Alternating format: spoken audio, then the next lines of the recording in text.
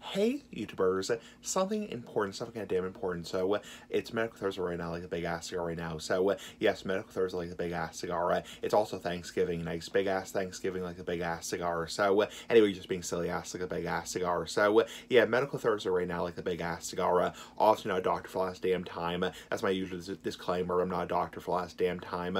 So, anyway. So this is going to be another health-related topic.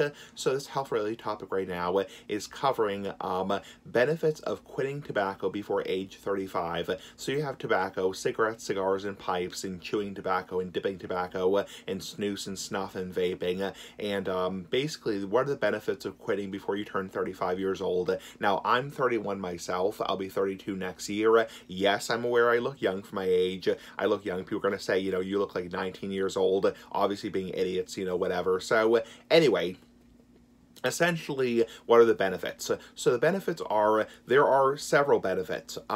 First off, your risk of long-term illness, because obviously people get older, just naturally people get older. So people get into their 40s, their 50s, their 60s, their 70s, their 80s, and so on and so on. And eventually, we all know we're all going to die eventually. I mean, that's just a fact of life. It's a fact, Jack. Don't talk back.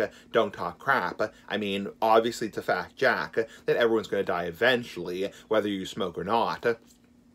But basically, quitting before you, especially cigarettes, you know, fucking cigarettes, before you turn 35 years old is very beneficial to your health.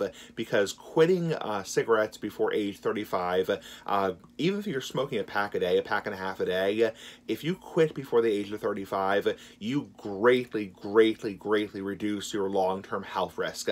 Your risk of emphysema, your risk of lung cancer, your risk of cardiovascular disease, your risk of stroke, heart attack, vascular disease, your risk of cancers, mouth, throat, pancreatic cancer, liver cancer, bladder cancer, colorectal cancer, pretty much every type of cancer. If you quit before the age of 35, obviously not a doctor for the last damn time, I'm not a fucking doctor for the last damn time, but yeah.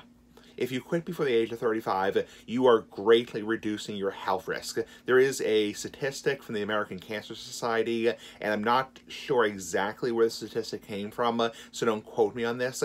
Something like, if you quit before the age of 35, you're about 90% less likely to experience the health problems. So your risk goes down by about 90% if you quit before the age of 35. So people who quit before the age of 35 are less likely to experience about 90% of, you know, health-related problems. I believe that's an American Cancer Society statistic. So there are many benefits to quitting smoking. The earlier you quit, the better. So if you can quit by, I don't know, 20 years old, your risk is even lower. I've read statistics that people who quit smoking before the age of 30, people who are 29 and younger who quit smoking, even people who are fairly heavy smokers, their risk, their long-term risk of like cancer, heart disease, emphysema is pretty much the same as a non-smoker, as a never smoker. Well, not exactly the same. Obviously not a doctor, not a fucking doctor, but yeah, their risk is pretty much the same as a never smoker because they quit so early in life.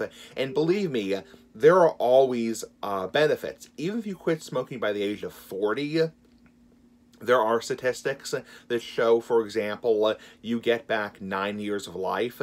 Even if you quit smoking by the age of 50, you get 6 years back of life. Even if you quit smoking by the age of 60, you get 4 years back of life.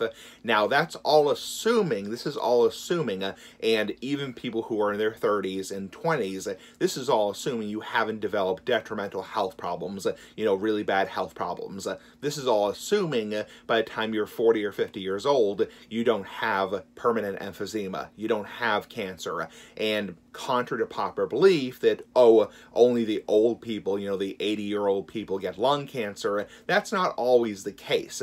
Even though statistically, you know, lung cancer, heart disease, strokes, emphysema are more common in older people, they can occur in young people. I mean, there are people in their 30s and 40s who have lung cancer. I mean, it sucks, but I mean, yeah, there are people in their 40s and 50s who develop lung cancer and have massive heart attacks and end up dying, cardiac arrest and end up dying as a result of smoking. So there are people in their 40s who develop throat cancer, mouth cancer, tongue cancer, pancreatic cancer. It's not as common as people in their their 60s, 70s, and 80s, but it does occur. I mean, the shit does occur. It's like, so the key message is, first off, you're not a smoker, please don't start.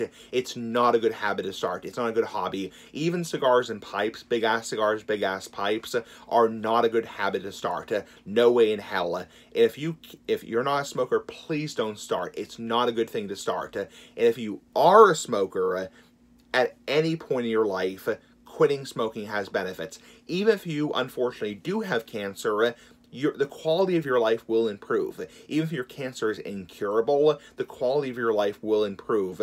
Your overall, quality of your life will improve. So the whole fucking point is, quitting at any time is beneficial, but quitting before the age of 35 has benefits because most people, not a doctor, not a fucking doctor, most people, by the time they were 30 years old, 31 years old, 32 years old, do not have detrimental health consequences by that point.